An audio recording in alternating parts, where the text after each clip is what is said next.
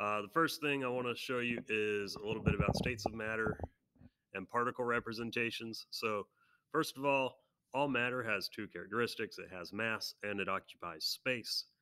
And there are some diagrams that you might see on an AP chemistry exam. They look kind of like this, where the little circles represent particles of matter. And so this first box would represent a solid, this would be more like a liquid, and that would be something along the lines of a gas. So if you see that type of representation, don't be surprised by it. Next, this should be some pretty basic stuff for you: physical and chemical changes in properties. So, all matter has physical and chemical properties. Physical properties are color, odor, density, hardness, solubility, melting, and boiling points, things that you can use to describe the substance. Uh, Chemical properties are things that you observe when it undergoes a reaction, such as its ability to react with an acid or base, redox reactions, flammability, reacting with oxygen, things like that. If you alter the physical state of matter, but its chemical composition stays the same, that's a physical change.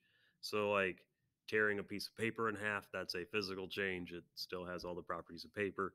Um, Melting, freezing, boiling, condensing, those are also physical changes. You're not changing the chemical composition of water when you boil it, for instance. Um, in case you don't know these terms, melting and boiling, um, that's going from solid to liquid, liquid to gas. Condensation is going from gas back to liquid. Freezing is from liquid to solid. Then sublimation is going from solid to gas, and deposition is going from gas back to solid. Those terms come up less frequently. Sublimation is what dry ice does when it goes from a solid to a gas, and deposition, that's how frost forms on a cold winter morning when water vapor in the air turns directly into solid ice. Um, Key distinctions here: during a physical change, the forces between the particles, intermolecular forces, are disrupted. For instance, boiling water, you separate one water molecule from another, but you're not breaking it apart into hydrogen gas and oxygen gas. Whereas during chemical changes, you are disrupting the intraparticle forces, the forces that are within the substance itself. Um, so during electrolysis of water, when you apply electricity to water, don't try this at home. Um, it will actually split the water molecule up into hydrogen gas and oxygen gas, and you get 2 parts hydrogen, 1 part oxygen. Next, we're going to talk a little bit about measurements. Um, in chemistry, we often use very large or very small numbers, and so these things are best represented using scientific notation.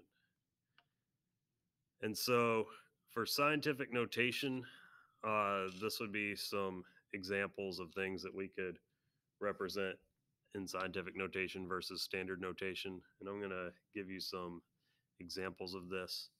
For example, if we have the number 245,000, that could be represented in scientific notation as 2.45 times 10 to the 1, 2, 3, 4, 5, 10 to the fifth.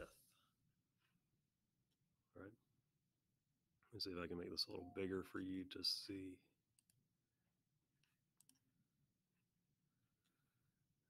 So those two things represent the same value.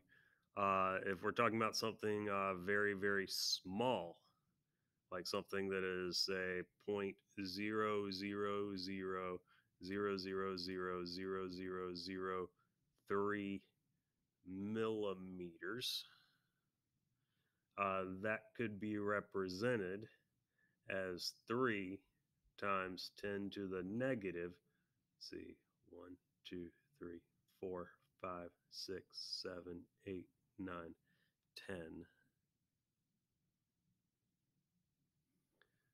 3 times 10 to the negative 10th millimeters. Okay. So if the exponent is negative, it's a negative exponent, that means you are dealing with a number that is less than 1.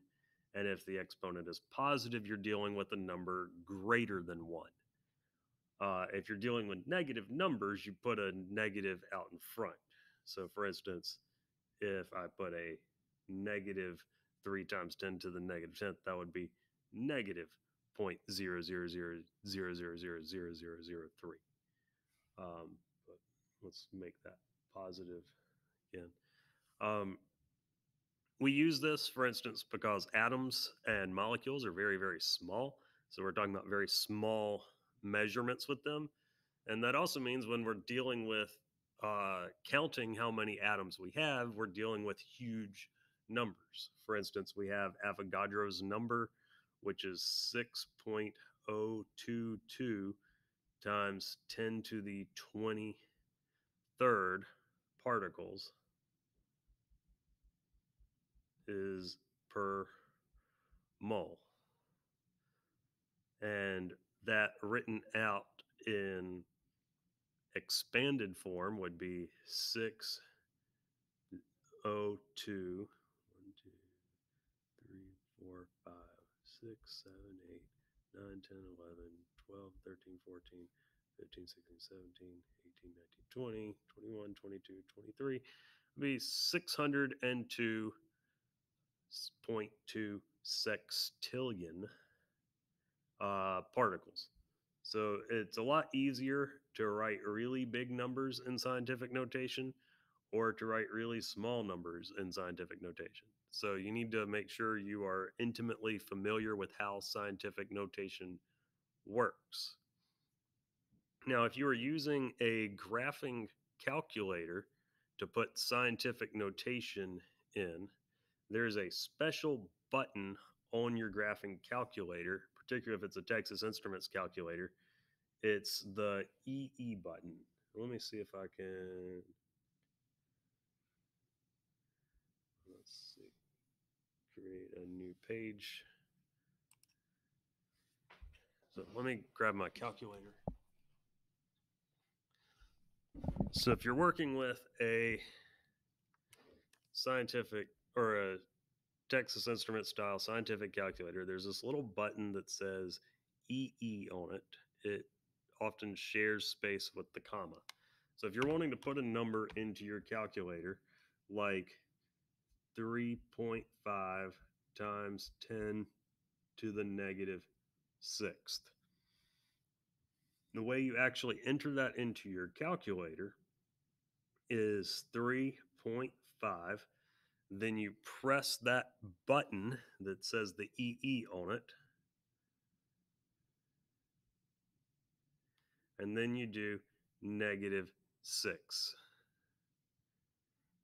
And then your calculator will show on the screen 3.5 E negative 6.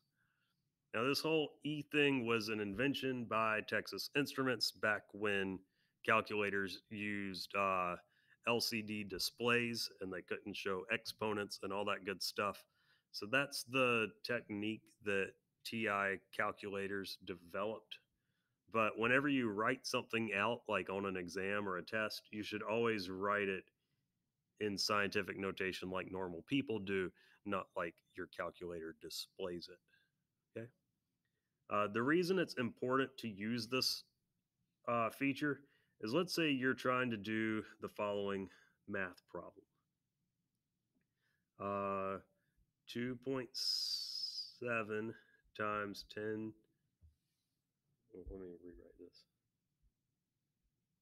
2.7 times 10 to the 15th multiplied by 1 over 6.022 times 10 to the 23rd equals. Now, if you don't use the special scientific notation method of putting this into your calculator, when it follows order of operations, if you just write out times and then 10 and the little caret symbol and 15 and 23rd, then what it's going to do is it's going to multiply by 1 and then it's going to divide by 6.022 but then it's going to multiply by 10 to the 23rd as if it were on the top. So if you're doing this correctly in your calculator, 2.7 times 10 to the 15th times 1 over 6.022 times 10 to the 23rd, you should get an answer of, let me write this, 4.5 times 10 to the negative ninth. And I want you to actually take your own calculator and try this problem and make sure that that is the answer that you are getting. If you're getting a different answer, you need to try it again. If you're still having trouble, you're going to want to consult with me about how to better grasp your understanding of this, right? So that's how to work with scientific notation. I'm going to give you a few problems for you to practice with that tonight. And then tomorrow, we're going to talk in great detail about significant figures and doing math with significant figures. We're going to talk a little bit more about measurements in chemistry and the units we use with that before we wrap up our lesson for today. So first of all, measurements are quantitative observations, meaning they involve quantitative, meaning they involve numbers, as opposed to qualitative observations, which do not involve numbers. And they have two parts. So the first part is a number, and the second part is a unit. For instance, if I said that I walked 100 yesterday, well, did I walk 100 feet? Did I walk 100 miles, 100 kilometers, 100 inches? Doesn't mean anything unless you attach a unit with it. So units are a critical part of any measurements that we make. So examples of measurements: 20 grams, 6.63 times 10 to the negative 34th joule seconds.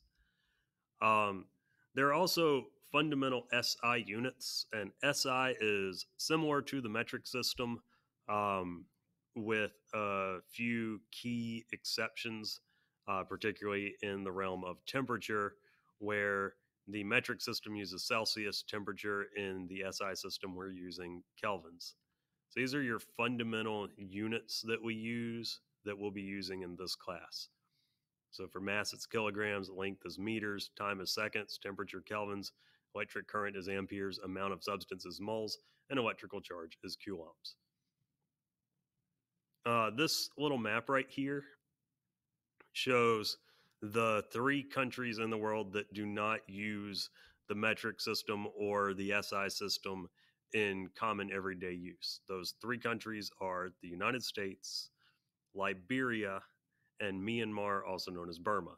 The US and Liberia use what's called US customary units, feet and miles. Myanmar uses Burmese customary units, which are different completely. The rest of the world generally uses the metric system or the SI system. Now, interestingly enough, officially the US government uses SI, but in everyday use, most people are not buying liters of gasoline and measuring distance in kilometers. This map right here, which is a little different, you may be able to make out a few Caribbean countries along with Belize in the US. This is countries that use Fahrenheit as opposed to Celsius. So we're really kind of the outliers when it comes to using Fahrenheit for temperature. Right. Then these are the metric prefixes. These are your common metric prefixes: giga, mega, kilo, deci, centi, milli, micro, nano, and pico, and what they mean as far as your exponents.